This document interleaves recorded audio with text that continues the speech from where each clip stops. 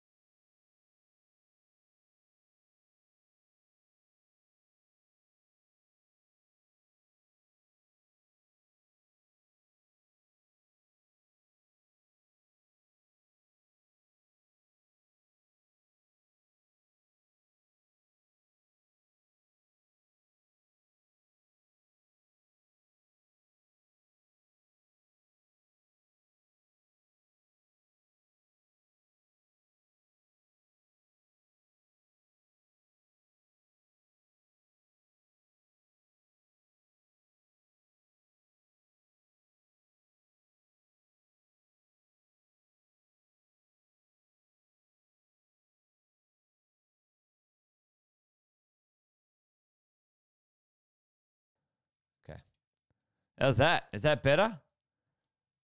Crikey.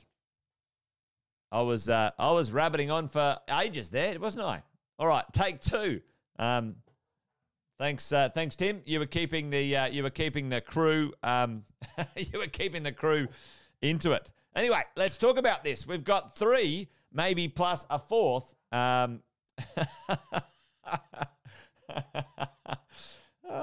was having a good yarn to myself then. I was on a roll, folks.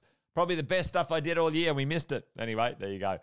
So let's reverse that one up. All right, there we go. Rents. That's what's going to happen and are going to enter the country over this next 3 to 5 years. The next growth cycle will play out over the next 3 to 7. I think it's going to push all the way into sort of late 20s and 2032. And now I'm frozen. Are you kidding me? What's going on there?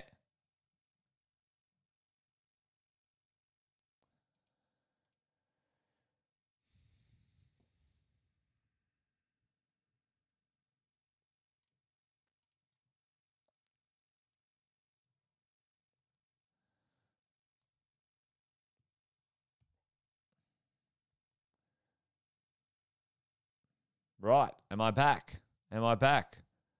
Yep. Well, it's a anyway. There you go. One of the it's a mix of all the interesting times we've had this year together in Wealth Coffee Chats, isn't it? Wonder where we got to. Where did we get to? Anyway, you can see it on the screen, which is good. Rents, population, supply, maybe a little bit of secret sauce. I think the next growth cycle is going to grow or run for the next 3 to 7, and it's going to push into the late 20s, 2020 something or others. There you go. Yeah, I think you're going to be right there, Tim, and that's part of the secret sauce in supply. Flight to quality is actually going to be, more important than ever in our long-term portfolio. So let's have a bit of a look at this. Rents. Our national vacancy of our rental market dropped to a stunning 16-year low. 16-year low. Now, that's good for all of us if we own properties. It's very good for anyone who wants to buy an existing or buy a new property into the future as well. Your servicing will be better. And if you look across each of the capital cities, they all look pretty gnarly when it comes to the amount of properties available for leasing, renting. And, let's face it, if you were to look at places like Sydney and Melbourne, and if you were to minus out the CBD real estate, which is kind of, I would call that C-grade real estate, a lot of it, C-grade real estate, certainly for property investors, maybe not for owner-occupiers, depending on if you want to live close, right in the CBD. If you minus out the CBD real estate, every single capital city, folks, is below 1%. Like ludicrous, crazy times when it comes to our rents. And so for you and I as property investors, that's going to drive some pretty significant things into the future. The next one for all of us is the population, right? The government has lifted the cap, also lifted the cap up to 195,000 people in the next 12 months. And there's been more than 2 million applications processed since June. And that is pretty full on. Australia loves a good population boom. Certainly the east coast of Australia benefits significantly, but the west coast is not going to miss out. And when all of us have a look at how that's going to play out in our world of property investing, certainly I think the Melbourne, Sydney, Brisbane are going to be the clear winners when it comes to that stuff as well. And, it's coming back hard and fast right now. And you can have a look. We need to get like 1 million people back into the country to return to pre-pandemic levels. And that's certainly 100% on the cards, team. And the international students, which will be great, they come back. They're going to fill, that vacancy rate gap where, a lot of that CBD property is not necessarily that attractive to long-term rental, or that style of real estate that's built for students to live in. It isn't attractive, and you should not be buying student accommodation, but it's bunched into those numbers.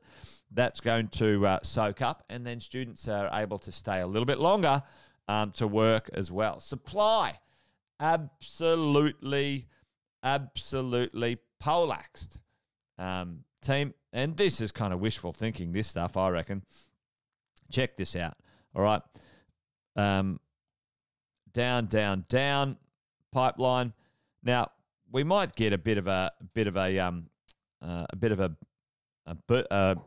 increase, but you have a look at the ones that are currently marketed and then plans approved.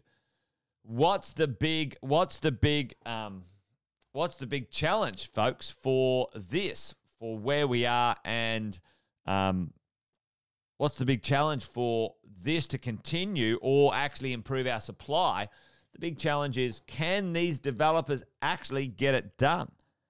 Can they finance it? Can they get it sold? Can they get it constructed? And the answer is, it's highly unlikely that many of those, like most of those projects, will actually come to market and be completed.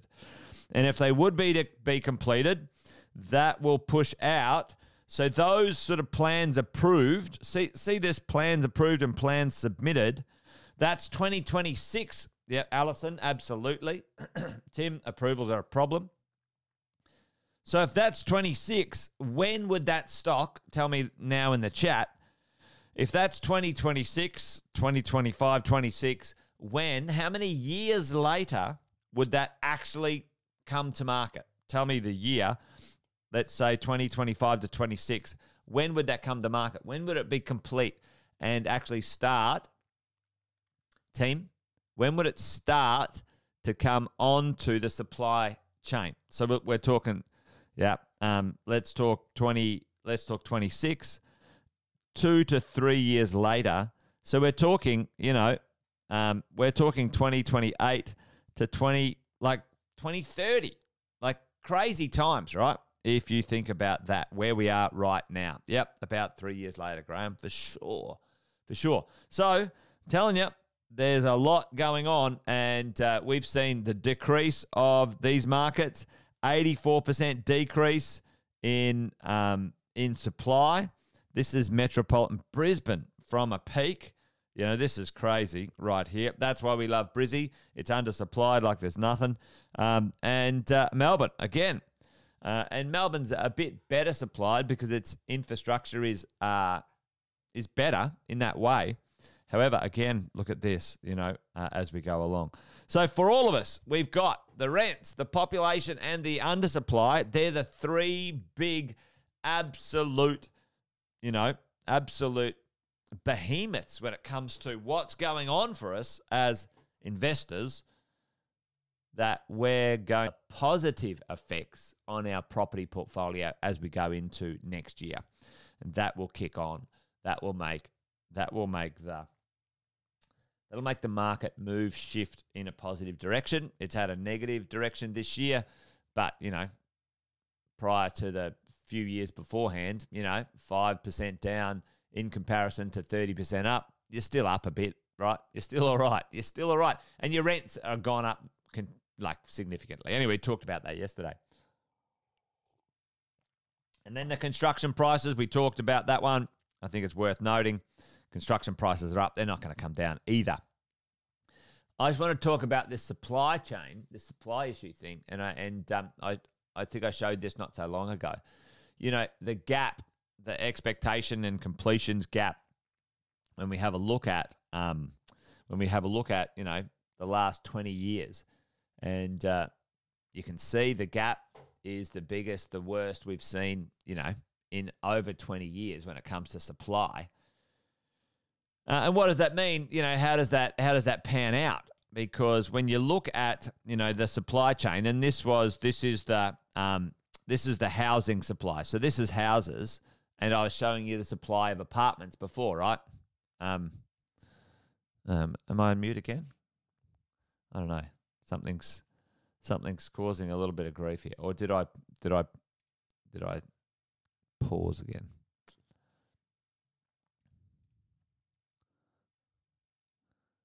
No. Am I back? Jeez, not having a great time technically today, are we? Anyway, I should have just said Merry Christmas and see you next year. There you go. Anyway, how are we going, Alison? Let me know if I'm there. Let me know if I'm back. Anybody?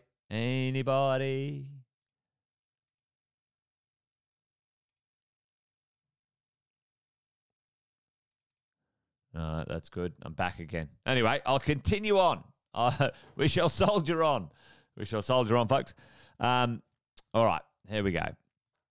And this is the completion of houses, right? And so you can see housing completions or supply often is fairly linear, right? It's not as up and down as apartments because you have it's easier. It's easier to supply medium density than it is to supply housing. And you saw here in sort of, 2020 and 2020, 2018 and 2019, we had a dip. And then this kicked on, which was the big giveaway, the free money giveaway from the government, right? Dollars, etc. But has that actually made any difference in the supply, right? Because we are record houses being constructed. When you put the population, so if you go back here and you have a look at the supply is dead flat, like the number of housing supply has not increased in line with the population. So if you have a look at the population now, 26 million, and you go back to 2020, back in 2000 and 2020, there's difference in 20 years, we were supplying the same amount of houses. It was the same amount of houses, folks, other than this little spike here. Exactly the same amount of houses. However, check this out. 20 years later, we have 8 million people more. So the same amount of houses, but 8 million more people in the country. And this is how the line should have gone, but this is how it's actually gone. And the gap is massive. So what's the point?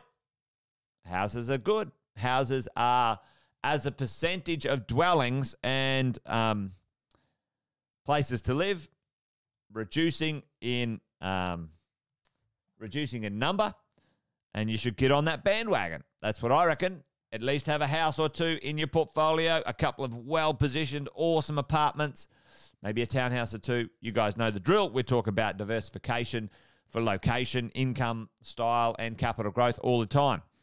Jobless rate, lowest jobs the lowest unemployment in forever. Hey, Aussies are pretty rich. We're not paying that much for our mortgages, even though the interest rates have risen. We've still got plenty of dough, folks. Still got plenty of money tucked away. We're fairly wealthy. Australians are doing all right. One of the little things for all of us to think about is the premium from houses to apartments. We talked about that one. Infrastructure spending absolutely flying along. Check this out. Victoria getting absolutely bucket loads of money from the government. That's why we're absolutely bullish on Victoria now. We've been bullish on Queensland for 3 to 5 years, and it's paid dividends. And we're very, very bullish on Melbourne. Yeah, let's face it, Melbourne for the dollars and cents, folks, as we go, where the infrastructure spending is at record highs, folks. Record highs. Record money being spent. Last but not least, every time we've ever seen a decline in property, on rolling property prices, you get an up as well. You get an up, folks. Every time something does a little bit something weird, you get an up. So we've had a bit of a down, and we will see an up into the future. That's what's going on. And a few things to look forward to, which I think will push, this activity, this wealth, this creation of growth and momentum for us as property investors. Things like the Olympic Games. We've got the Rugby World Cup. We've got the Commonwealth Games. Commonwealth Games, folks, in Melbourne. So there you go. Plenty going on. Plenty going on. Anyway, other than a little bit of exciting technical glitches today, hopefully that was useful. That was the final Wealth Coffee Chat for 2022. There you go. Hope the year went well for you. Still a few more days to go. Enjoy while you can. You guys have an awesome, amazing Christmas, a great new year, and I'll be kicking off on the 23rd of January, folks. 23rd of Jan, having a nice little break. Make sure you put that one in your calendar. I think it's Monday the 23rd, I'm pretty sure. Let me see. But make sure, Monday the 23rd, back at it for Wealth Coffee Chats. Thanks for all the support this year, and look forward to hanging out and catching up with you crazy crew next year. There you go. Done and dusted. Merry Christmas. Happy New Year. Be awesome. Be well. Remember, this thing's a marathon, not a sprint. Takes time. All right, folks. That's it. I'm done. You guys be awesome. Take care. Have a good one. Merry Christmas. Bye-bye.